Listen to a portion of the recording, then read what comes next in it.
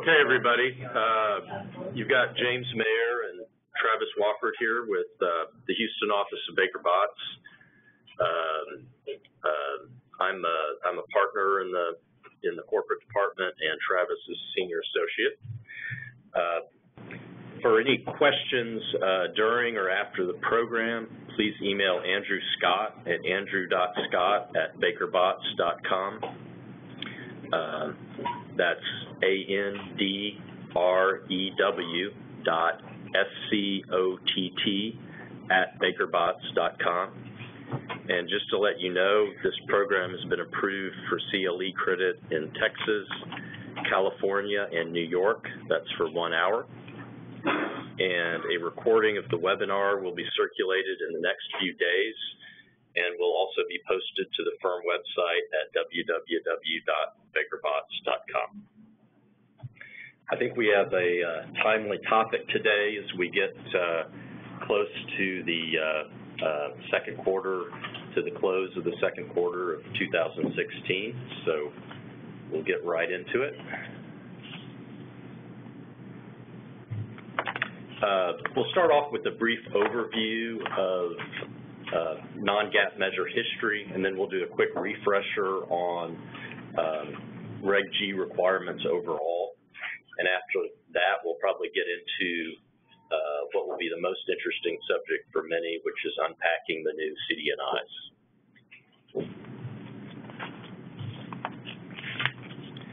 So recent remarks by the SEC have given a number of warnings about the SEC's renewed focus on non-GAAP measure presentations.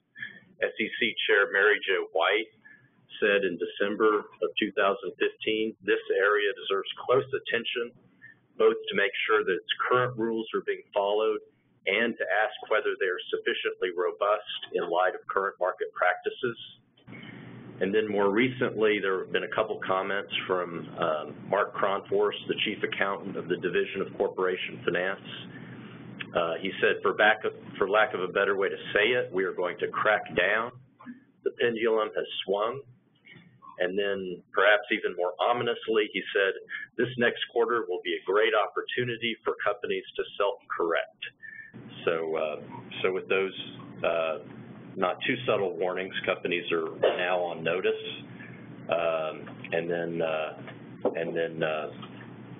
Shortly after that, sort of the hammer came down with the revised compliance and disclosure interpretations that were published on May 17, 2016. Just a brief history of how we got to here. In the years leading up to the passage of the Sarbanes-Oxley Act, and in connection with the corporate failures that surrounded the adoption of that law, there was a lot of focus by the SEC and others on certain financial measures that companies were using, which at the time were often called pro forma financial measures. But then the Sarbanes-Oxley Act was passed in 2002, and in 2003, the SEC adopted new rules for what it called non-GAAP measure disclosures, which rules included Regulation G and Item 10E of Regulation SK.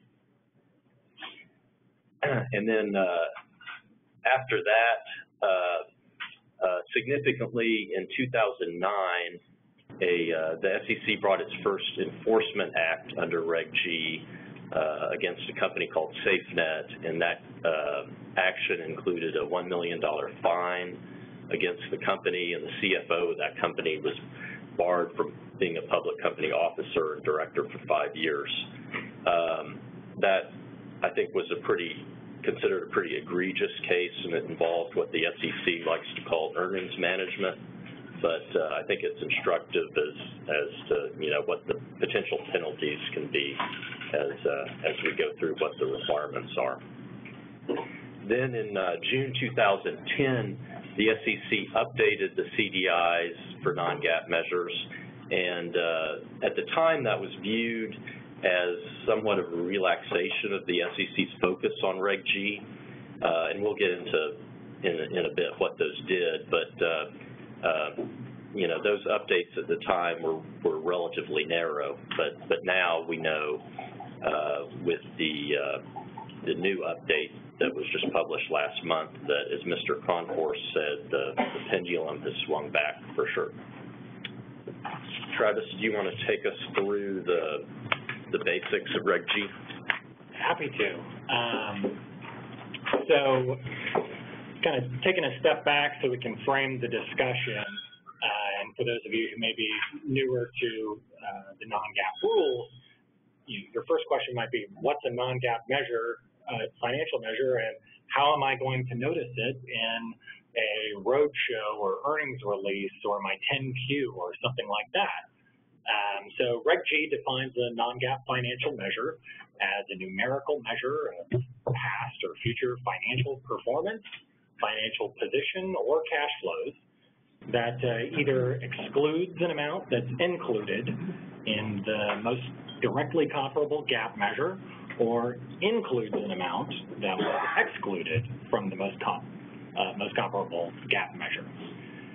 In the adopting release, the SEC also expressly said that it intends to include measures that have the effect of depicting either a performance measure that's different from the ones in the financial statements, or a liquidity measure that's different from what's in your statement of cash flows, specifically the cash flow or cash flow from operations. They also had a couple exclusions from what is a non-GAAP measure. That's financial measures that are calculated in accordance with GAAP, obviously. Financial information that doesn't have the effect of providing numerical measures that are different from the comparable GAAP measure. And then operating measures or other measures that are not non-GAAP financial measures. And so the examples they give here are unit sales, number of employees, and the like.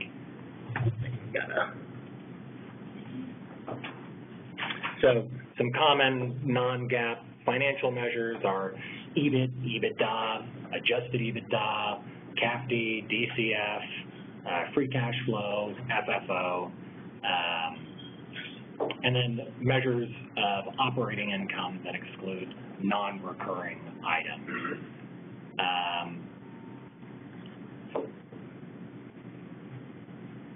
And then we've got on the slide a couple examples of things that are not non-GAAP financial measures.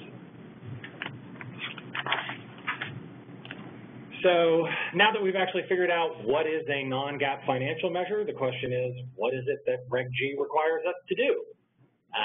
Most of you are already familiar with these requirements, so we'll go through them pretty quickly. The idea here is whenever a registrant,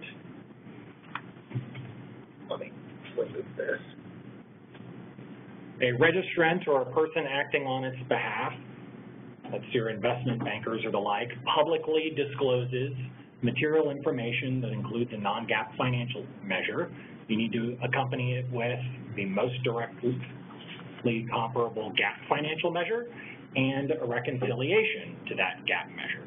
So you might say, well, what does it mean if it's publicly disclosed? Does that mean it has to be filed with the SEC?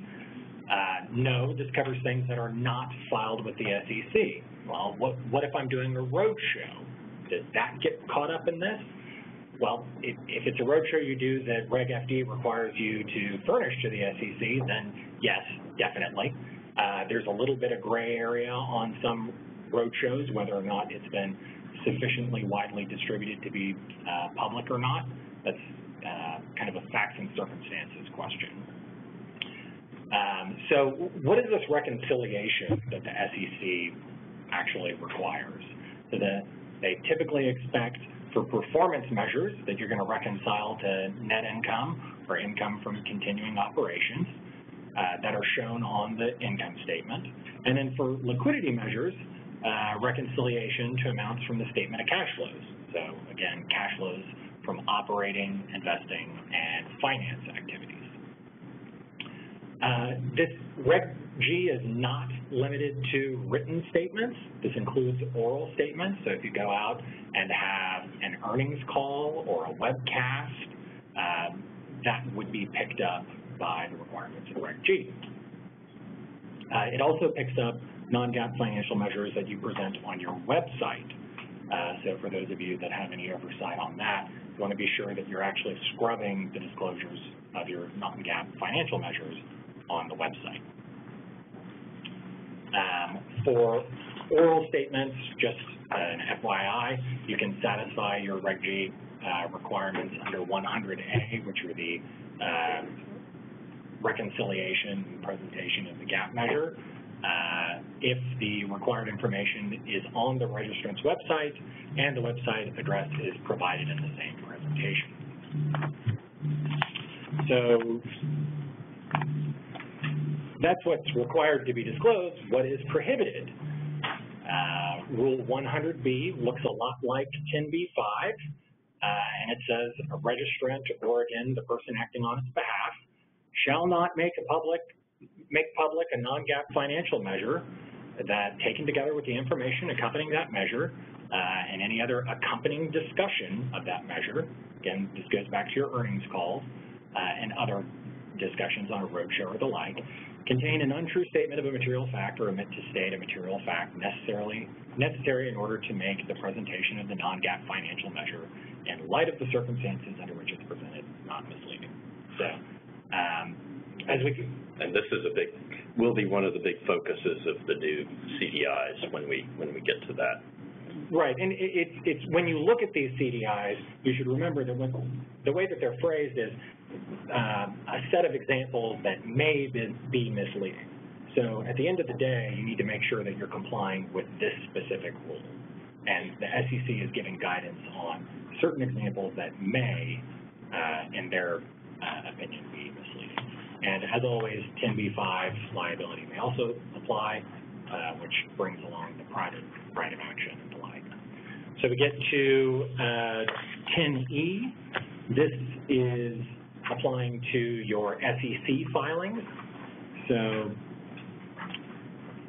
if an SEC filing discloses a non-GAAP financial measure, you're going to have the same Reg G requirements of the reconciliation and then presenting the most directly comparable GAAP financial measure. But in these, you also have to present that directly comparable GAAP financial measure with equal or greater prominence. This is another item that is heavily covered in the C&DIs that we'll be talking about more later. There are two other additional requirements. One is you have to provide the reasons why management believes the non-GAAP measure is useful to investors, and to the extent material, a statement disclosing any additional purposes. So one thing that the staff has been harping on over the last year is saying that people are presenting boilerplate usefulness disclosures, and they don't like it, they're upset about it, and Mark Cronfirst has said that that's something that people should look out for as being a particular source of comment letters in the near future. So the other good thing about the usefulness disclosure, though, is to the extent that you're presenting a non-GAAP financial measure, that is a good way to give color to the SEC on why you're presenting it and why your particular presentation makes sense and is helpful for investors. Again, that's what's required, but you're kind of building your case in advance to the SEC. So in addition to SEC filings, don't forget that item 202 of Form 8K requires these disclosures in connections with earnings releases furnished to the SEC. So what information is prohibited in SEC filings under 10E? That's non-GAAP liquidity measures that exclude charges or liabilities that need to be cash settled. EBIT and EBITDA are expressly exempt from this particular prohibition. And then describing a non-GAAP performance measure adjustment as being non-recurring, infrequent, or unusual when, in fact, you've had that same adjustment in the last 2 years, or it's reasonably likely that that's going to happen again, or you'll have that same adjustment in the next 2 coming years. Just a reminder, this is a prohibition on describing the charge or gain as non-recurring, infrequent, or unusual. It is not a prohibition on actually making the adjustment, but the SEC, with a nice little cross-reference to their new misleading disclosures on the particular CD&I question 10203 that talks about this, they cross-reference back to, but by the way, this could still be misleading and therefore prohibited. So other information prohibited by 10E in an SEC filing, these are the straightforward ones of you can't have a non-GAAP financial measure on the face of your GAAP financial statements or your pro forma financial information, and the title of the non-GAAP measure can't be confusingly similar or the same to your actual GAAP measures. Okay, thanks, Travis. So now we get into the new stuff, the new CD&Is that were published last month. And those CD&Is began by reminding us that certain adjustments, although not explicitly prohibited, can result in a non-GAAP measure that is misleading and that violates Rule 100B of Regulation G, which Travis just covered. So I think, what this is, or seems to be, is a reminder that it's not just the bright line requirements of Reg G that have to be complied with, but also this principle that the measure itself shouldn't be misleading. And it appears that the staff believes that maybe more attention has been focused on, well, we're providing the GAAP measure along with the non-GAAP measure, and we're doing the reconciliation, but they want people to have in the back of their minds, I think, is this a measure that we ought to be using to begin with, or is it something that's potentially misleading? The CD&Is then proceed to give specific examples of non-GAAP measures that may be misleading, such as presenting a performance measure that excludes normal recurring cash operating expenses necessary to operate a registrant's business. That's not a real earth-shattering one. Also, a non-GAAP measure can be misleading if it's presented inconsistently between periods. So if a measure adjusts a particular charge or gain in the current period for which other similar charges or gains were not adjusted in prior periods, then unless you disclose the reasons for that change, doing that could be misleading.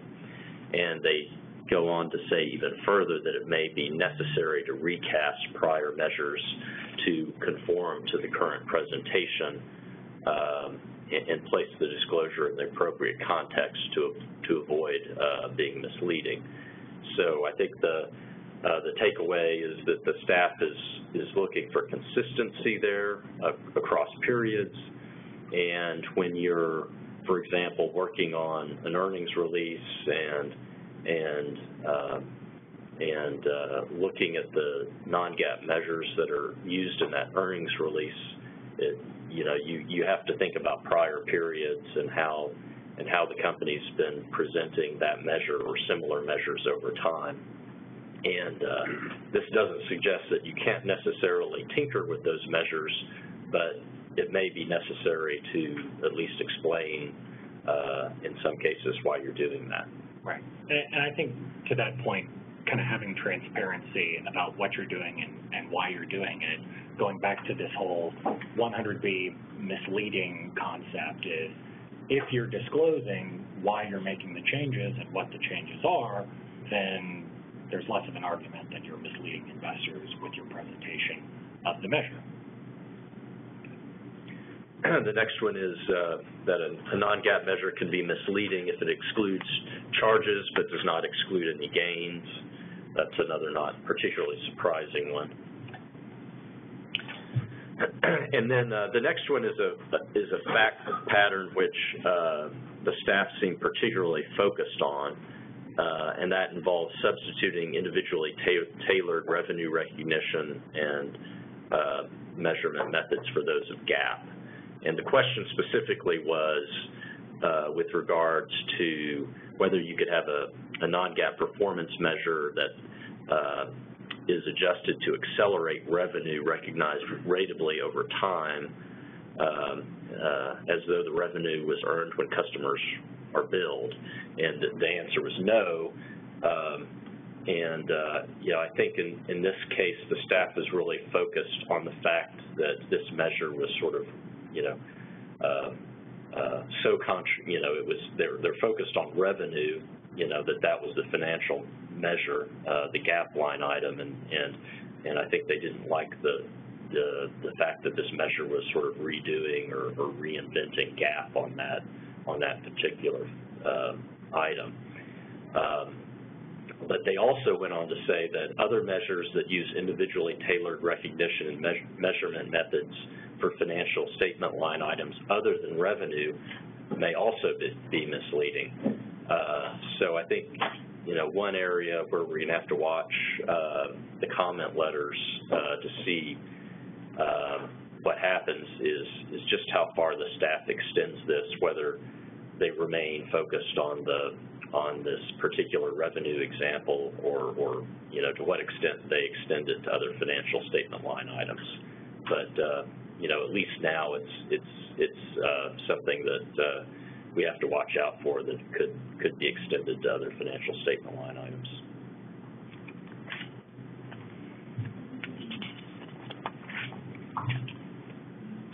So the next one is on presentation of per share measures, particularly liquidity measures.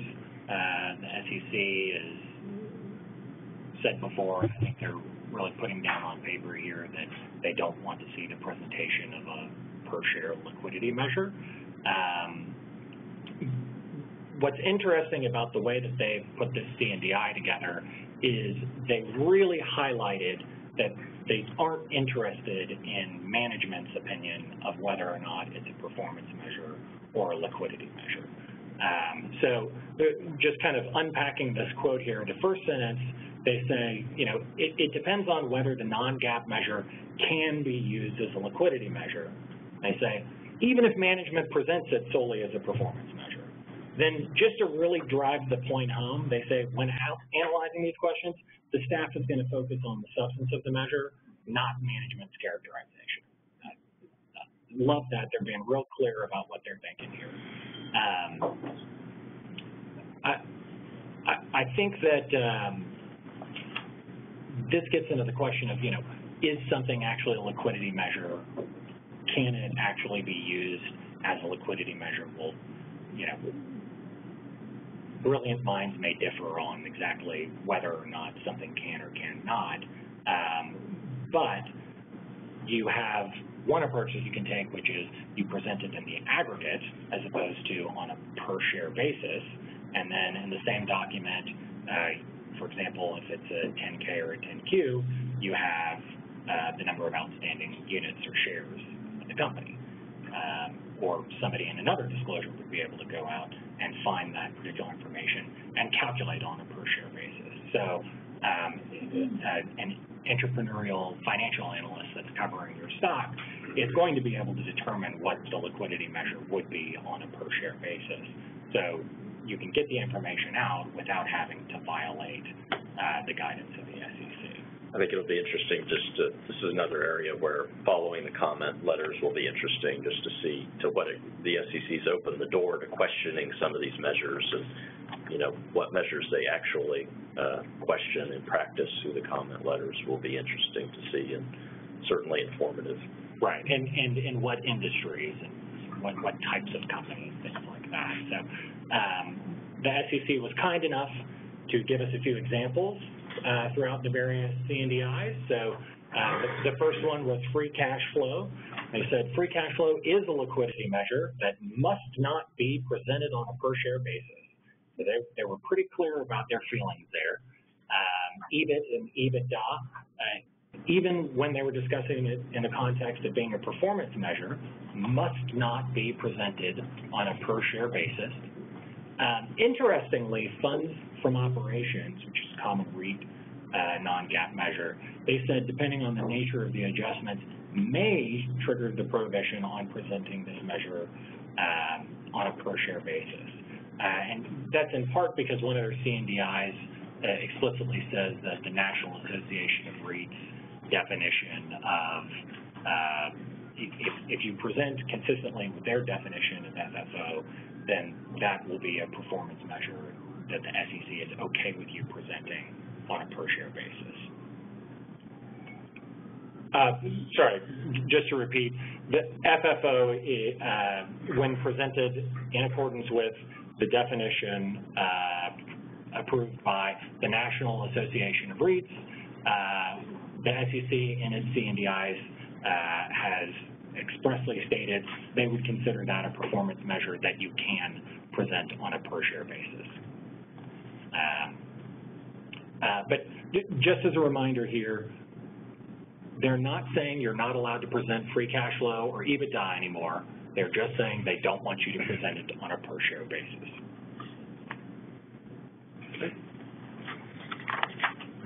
All right, now getting into the CDIs on the equal or greater prominence issue.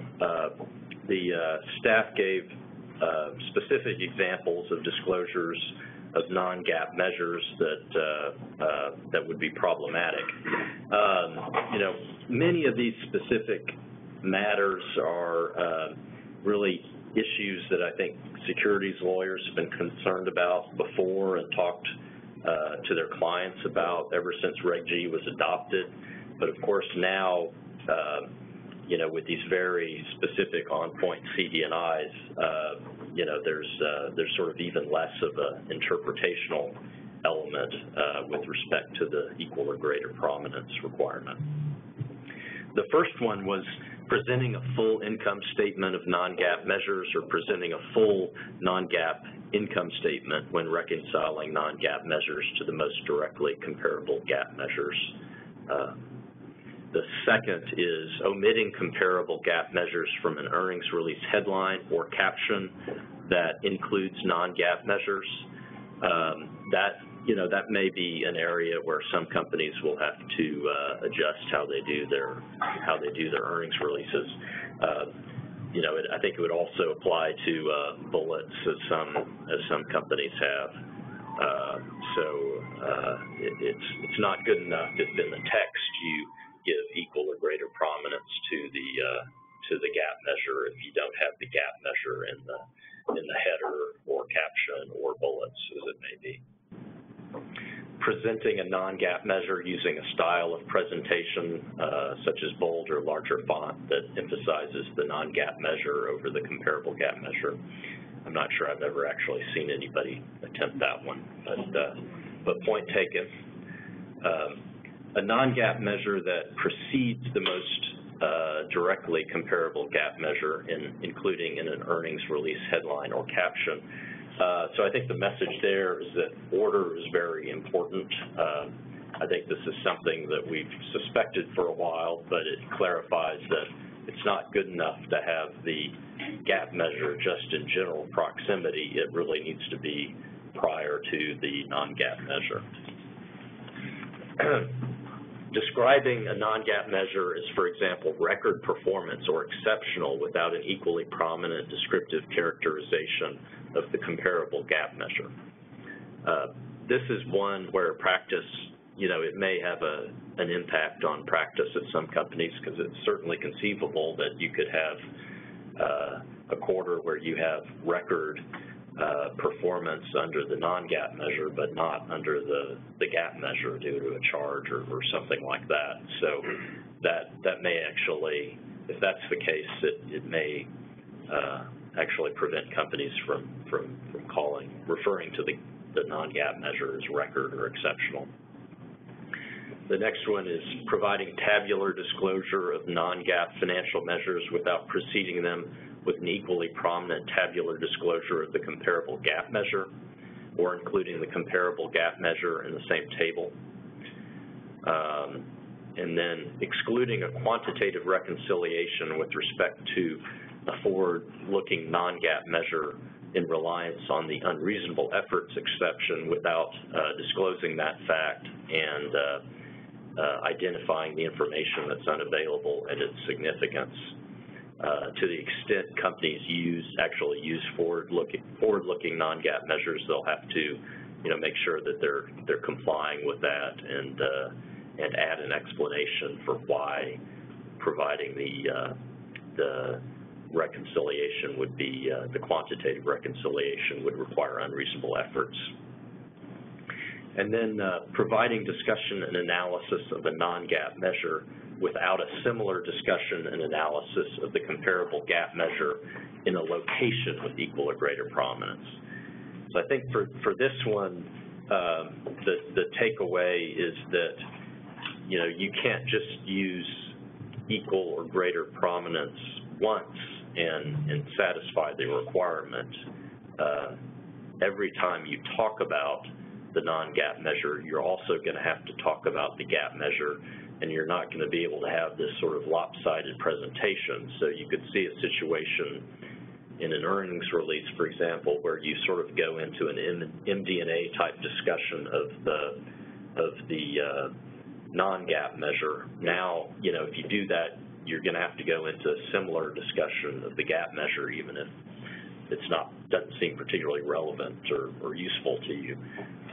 So that may, depending on the facts, change practice a little bit. Yeah, and is that a question? Yes. Don't let me interrupt, but I do have a question.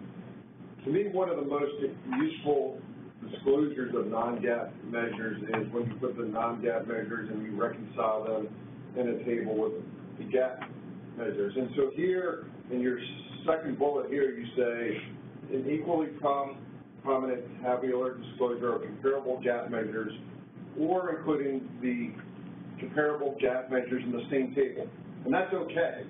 But on the prior slide, I thought it suggested that if you included the, on slide, what was it, 22, you had the bullet point about presenting the non-GAAP income statement in a table. Like, I get the idea of presenting a full income statement of non-GAAP measures. That's bad. But then there's an or, and it says presenting a non-GAAP income statement when reconciling non-GAAP measures to directly comparable GAAP measures. I wasn't clear if that was good or not good in that sense on slide 22, and now it seems to be like, well, if they're in the same table, that's okay. So to me, like on that particular issue where you have the non-GAAP measures, you've got the GAAP measures, and you're reconciling them in the same table, is that okay? So I think this is not really, I'm not sure this is really referring to a reconciliation here. I think this is just sort of saying if you have a table disclosing non-GAAP measures, you have to have a similar type of disclosure of the GAAP measure. I think it's like calling table, but what if you have them like? Well, and again, it's inconsistent, right? Because if you put them side by side, here's GAAP and non-GAAP, that's okay. But if you put them side by side and say, and here's all the reconciliations, that's not okay. So I think some of the prior SEC comment letters are helpful on this. They really don't like when people present non-GAAP income statements, like a full non-GAAP income statement.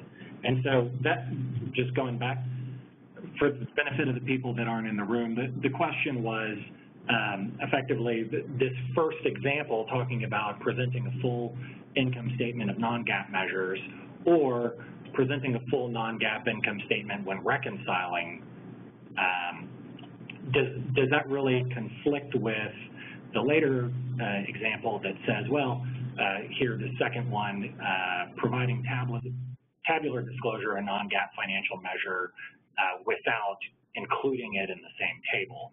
So kind of to what James was saying, if you are showing if you're showing a non-GAAP measure in a table, just like actually listing them out, you've got your reconciliation in a different part of the document. But you've got a table that just presents specific financial measures. They're going to want in that table for you to show the GAAP measure in addition to the non-GAAP measure. That's what this example here, the second one on this slide, is saying on 23. When you go back to the first one on 22, I think what they're getting at there is they're discouraging people from showing a full non-GAAP income statement. And I think part of your question then is, but you have to show the reconciliation, so you're showing part of the income statement, right? But I think when people present the reconciliation, they're not showing the full income statement. Right. So like one of the recent common letters, somebody had in their 10K they've got their GAAP financial statements at the back of the 10K, but in the middle of the 10K, they have a full non-GAAP income statement, and it's not the reconciliation. And they caught a comment from the SEC. And that, I think that was actually kind enough to flag that is so we can go see what the bad stuff looks like. I don't recall it off the top of my head, but if you get with me afterwards, I can get it for you.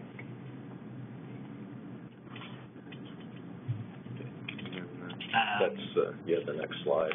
Yeah, going on to taxes. Just before we move off of equal or greater prominence, I'd like to point out that a lot of these are specific examples. So when you're doing your review of the press release or earnings release or your 10K or whatever, you should look at this and almost as a checklist go through. This is the low-hanging fruit that your SEC reviewer, he's going to be looking at this as well, more likely than not. And these are the things that you can avoid catching a comment on, as opposed to some of the other, nuanced presentations of what are the adjustments that are being made, how are they being made, how are you doing this, again, individually tailored recognition, and is that misleading under 100B? Those are the things where, if you're going to spend your chips, you want to spend them there, as opposed to on this equal or greater prominence stuff. And to James's point, which I think is a great one, there are going to be a lot of people that look at this last example and say, and the example of, describing a non-GAAP measure as record performance or exceptional, they're going to say, it is record performance, but I don't want to point out that even though I had record adjusted EBITDA, my net income or maybe net loss was not as bright. So. Yeah. Okay, the last section of our discussion of the new CD&Is are the ones related to tax. And the staff said income tax effects on non-GAAP measures should be provided depending on the nature of the measures, not very fact specific. They gave a little more guidance. If a measure is a liquidity measure that includes income taxes, it might be acceptable to adjust GAAP taxes to show taxes paid in cash. If the measure is a performance measure, the registrant should include current and deferred income tax expense commensurate with the non-GAAP measure of profitability. Go ahead. And then they clarified that adjustments to arrive at a non-GAAP measure should not be presented net of tax. Rather, income taxes should be shown as a separate adjustment and clearly explained. So I would expect to see on reconciliations, a separate line for taxes after each adjustment. And we just wanted to point out that this is a change from prior guidance that permitted showing adjustments net of tax if the tax effect of each item was disclosed parenthetically or in a footnote. Yeah. Some people actually got the comment letter from the SEC and they said, you need to present this in a footnote. So they started doing that. Well, now the SEC is saying you can't do that anymore. So even if it's because you're presenting it that way because you got the comment, you're going to have to review it and potentially make that change. All right, let's jump to our conclusions here. And these are really just, good reminders. Review staff guidance when preparing SEC filings, earnings statements, and registration statements in light of the new CD&Is, and particularly pay attention to the equal or greater prominence examples. Avoid using any potentially misleading presentations, and avoid presenting any non-GAAP measures that can be used as a liquidity measure on a per-share basis. Also, do a review of the non-GAAP financial measures' usefulness, and and reevaluate what you disclose about why you're using that measure and how it provides investors with useful information. Some of the SEC's comments in public have been that they have a particular distaste for boilerplate explanations of the usefulness of non-GAAP measures. So consider taking a fresh look at those and consider whether they need to be updated. And then finally, just a reminder to be aware of how you're using the non-GAAP measures between periods over time, and to make sure that there's a consistency there, and if there's, to the extent you're not determining those measures consistently, you're providing an explanation for why not, and you may have to actually recast the prior measures. Right. I think that in particular here, the usefulness and the related disclosure, that's how you can get out in front of whatever the SEC comment you might be receiving on, it being misleading or not misleading. If you can explain to the investor, remember you're also explaining to the SEC reviewer and preempting that kind of comment letter, particularly on something like your earnings release, where you definitely don't want to have to go, but it would be pretty embarrassing if you had to go back out and restate an earnings release. Those types of things score the points early. Just a few additional key takeaways for MLPs. It wouldn't be Baker Botts if we didn't throw this in here. Adjusted EBITDA, cash available for distribution, and distributable cash flow presentation, still permissible, but because these can be used as a liquidity measure, you don't want to present them on a per-share basis. Again, they show the ability to generate cash. That's why you're showing them, to show that you can actually meet your distributions. But you can present your units that are outstanding, as we discussed before. Again, income tax adjustments, those need to be on a separate line. Reconcile your performance measures to net income. Your liquidity measures need to go to cash from operations, cash flow, and then your distribution coverage ratio. That's a non-GAAP financial measure. So non-GAAP measures in investor presentations that are not filed or furnished with the SEC and roadshows, they're still subject to your not misleading requirement. So make sure that in those presentations, you feel comfortable with how they're presented, and again, that they're presented consistently across periods and across documents. And then while you're putting together your disclosures, make sure that you're accommodating the prominence guidance. Again, a lot of this is low-hanging fruit, so you can get this pretty easily. When you're discussing your CAFD, you need to discuss your net income or cash from operations. In headlines of earnings releases, you need to present net income before adjusted EBITDA, CAFD, DCF. In your tables, don't go in bold-face adjusted EBITDA unless you're also bold-facing net income. A lot of these things apply to regular corporations as well. Interestingly, I think at this point the impact on the forecast backcast is a little unclear. I think the experts here at Baker Botts, Hillary Holmes being one of them, expect registrants will continue to include line items that walk from revenue to net income as they've been doing in the past. Well, that about wraps things up, and we'll take some questions. Yes, sir, Charles.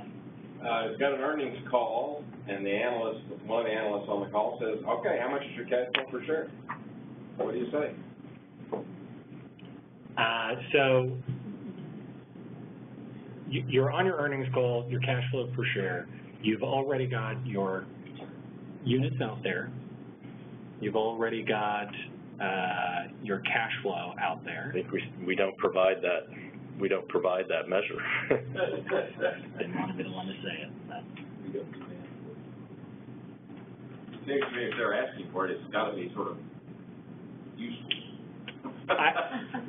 It's funny you mentioned that. There are a lot of things that might be useful or presentations that are useful to an investor that the SEC might object to.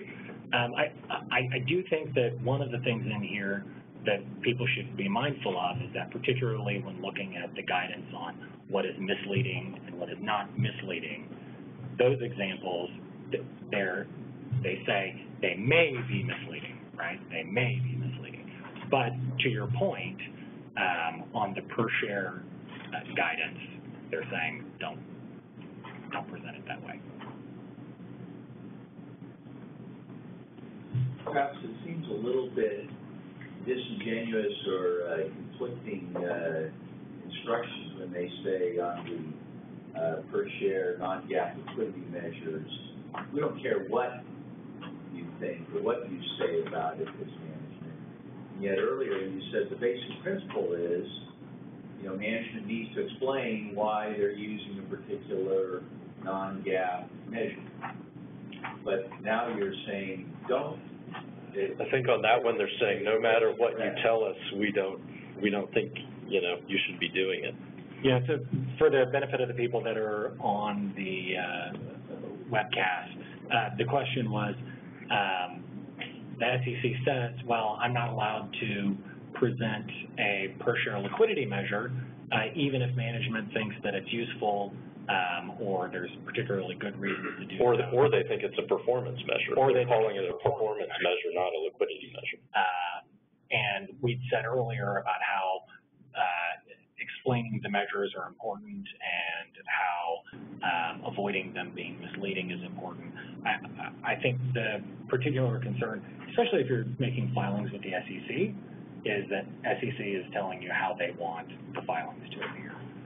Now, there may be somebody that misses the boat on the SEC's guidance and winds up filing something like that, and I'll be curious to see if the SEC comments on the presentation, particularly if they might have robust disclosures as to why that per share non-GAAP liquidity measure is presented. But I do think that, especially with EBITDA and EBIT and free cash flow, they were very clear. Now, interestingly, like adjusted EBITDA, to the extent that your adjustments actually really are moving it to a performance measure as opposed to being a liquidity measure, that may move the needle a little bit. But with EBITDA as their some companies may have legitimate reasons for believing that a measure that could also be a liquidity measure is for their company performance measure, and I think we just have to wait, and see how far the staff, pushes that,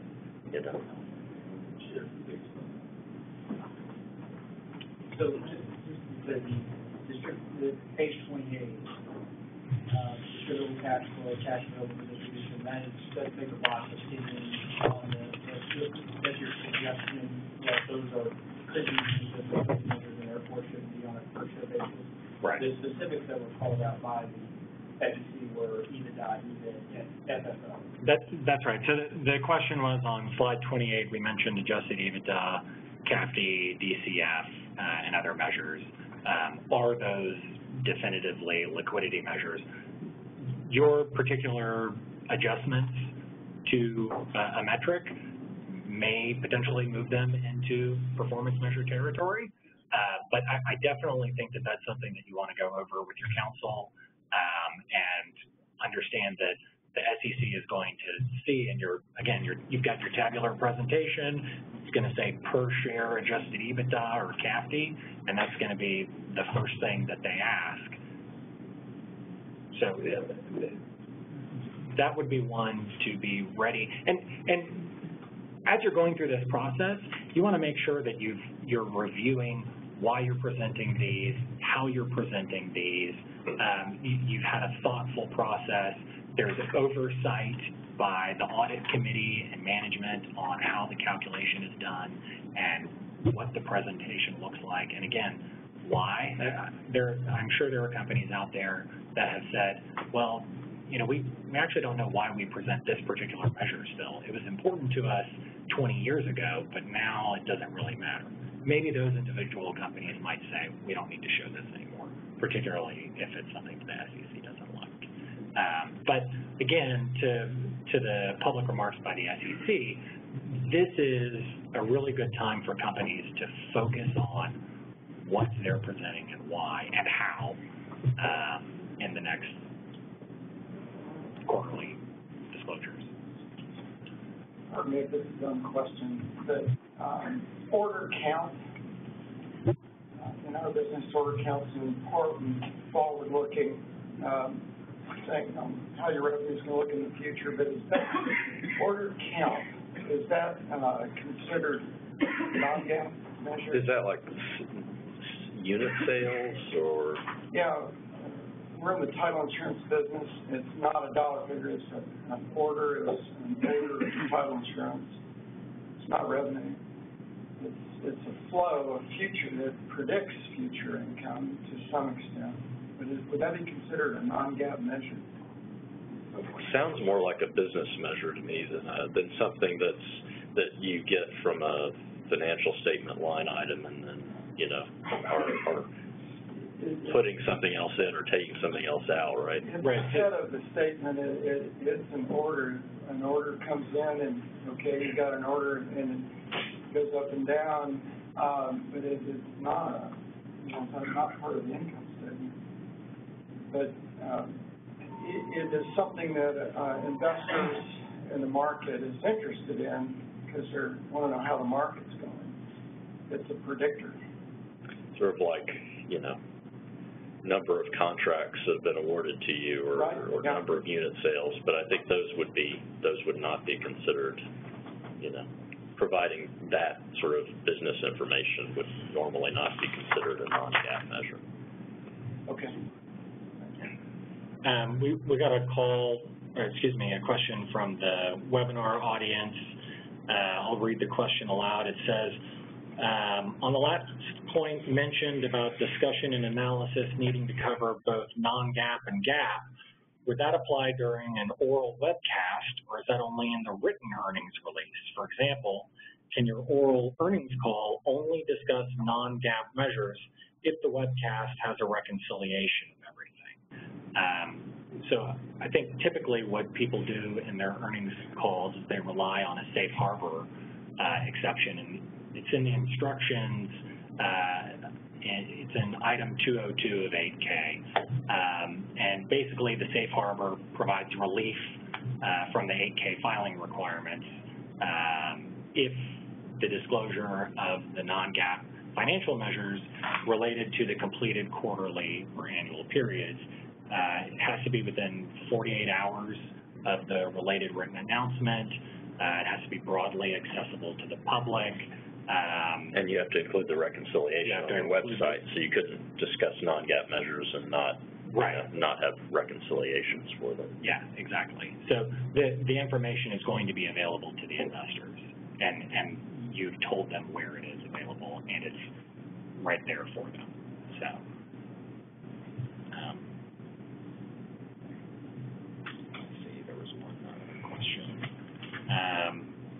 Another question says, CD&I 103.03 says to reconcile EBITDA to net income. We typically do that for overall entity EBITDA, but not for segment EBITDA, because we don't push G&A, depreciation, et cetera, down to our segment. So we cannot really reconcile the net income at the segment level. What do you suggest? The segment level, there are actually CNDIs that cover those, that discuss what the specific requirements are. There are exceptions for segment level disclosures. Similarly, there are exceptions for MD&A disclosures. So MD&A disclosures that are required have an exception. I think it's 102.09 is the CNDI that specifically to the example is a debt covenant requires you, MD&A requires you in a material credit agreement for a material debt covenant that is material to the financial situation of the company to present some non-GAAP measure. And the staff has actually gone and excluded that from certain of the requirements under Reg G and TINI. Anything else? Could you provide an example of a forward-looking non-GAAP measure that would be reconciled to GAAP? I'm having a hard time thinking of one forward-looking. I've seen. I can't recall the exact facts, but I've seen them reconciled before, so I can't remember what the exact type of measure is. But I do believe it's something that's possible to do depending on the measure. Right. So reconcile forward-looking to a historical number. The number of forward-looking amount to a historical number. No, it's reconcile. It's doing the same. It's reconciling a non-GAAP measure to a GAAP measure. So it would be a forward-looking GAAP measure. Oh, right. I see. Okay. So the question is, what's an example of how a forward-looking non-GAAP measure gets reconciled? The idea is you take that forward-looking non-GAAP measure and you reconcile it to a forward-looking GAAP measure. Now, remember, this is where that unreasonable efforts exception is. So typically your reconciliation is required to be quantitative. So if it's a historical non-GAAP number, it's got to be quantitative. If it is a forward-looking non-GAAP measure, it's got to be quantitative, except for the unreasonable efforts exception. So if there's particular information that you can't produce without undue hardship. And so the new CNDIs basically reiterate what the SEC had previously said, which is, in that circumstance, you have to tell people that you're missing the information and it's not presented, and you also have to tell them what the potential significance is of that information and the reconciliation that you're not providing. And so once you get that out there, then your forward-looking non-GAAP measure would be more compliant, at least with that particular CNDI.